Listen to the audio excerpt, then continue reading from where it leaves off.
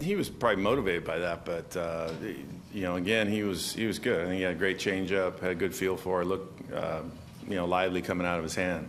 He got in a few little ruts there, but he can throw that changeup anytime. I think that just becomes an equalizer for him. If he can locate his fastball, it just seems to jump out of his hand. But the changeup is really the field pitch for him that he's acquired since he's been here, really, of being able to throw it any time. Speaks to his resiliency. He can come out and have a start like this after he's struggling against the Angels. Yeah, he's a tough kid. I mean, he's confident and he knows what he can do. And I think that's, sometimes you get an opportunity and you run with it. And I think that's what he's done.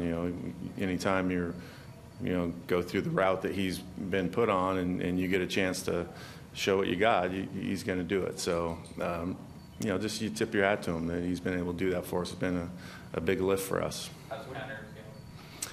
I haven't seen him yet since I know he couldn't walk very well. It sounded bad, and it seemed like he couldn't do anything, so we had to take him out.